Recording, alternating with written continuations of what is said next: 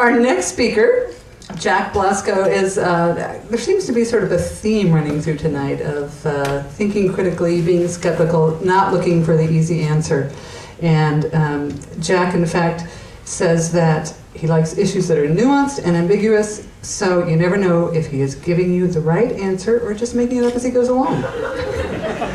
He's an environmental consultant, and he is going to talk to us about the space program. When your dreams come true, you still have to pay the bill.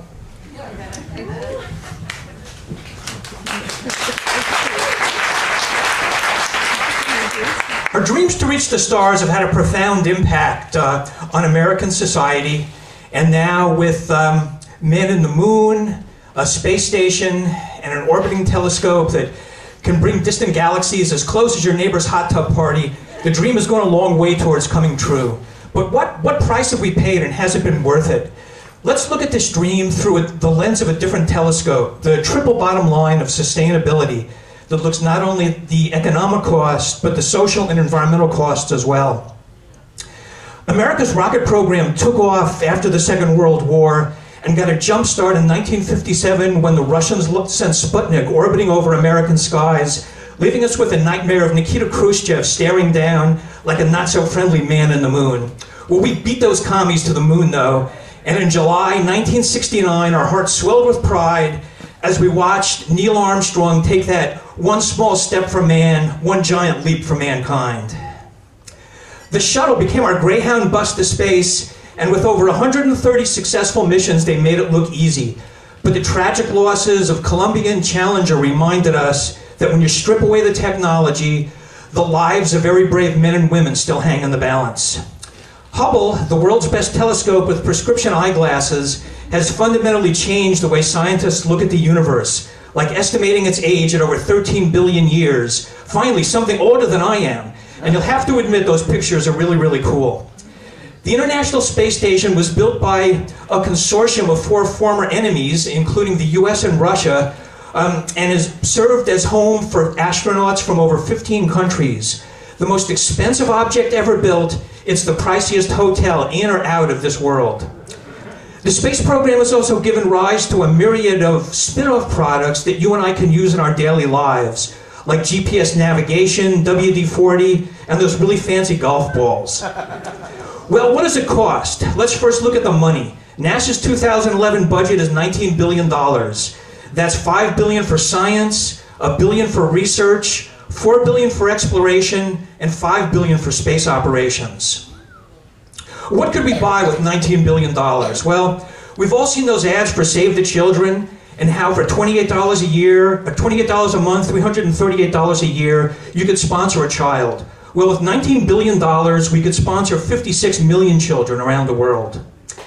Since 1985, Rotary International has spent $800 million in the largest privately funded public health campaign in history to eradicate polio, and has reduced its occurrence to 4 countries. With $19 billion, we could finish that job.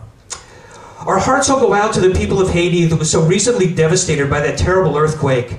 The Inter-American Development Bank estimates that we could rebuild Haiti for $15 billion. With $19 billion, we could do that and have change left over. Well, what happened to our environment here on Earth while we were out looking at the environments on other planets? They don't just send those rockets into space without a dry run. They're test-fired first at sites like the Santa Susana Field Laboratory on test stands like these.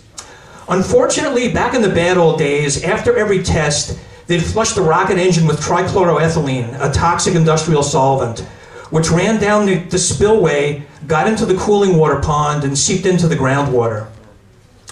Today at Santa Susana, there's over 500,000 gallons of TCE tied up in the bedrock, ruining the on-site water supply and threatening the water supply of surrounding communities. Although NASA's been working aggressively to fix the problem, the on-site water supply will never be restored.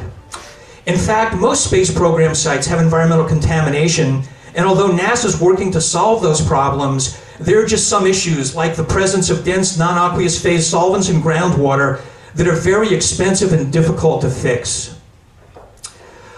We carry a lot of morally ambiguous baggage in the person of Dr. Wernher von Braun, founder of the American Space Program, former director of the Marshall Space Flight Center, and developer of the rockets that put men into orbit and on the moon.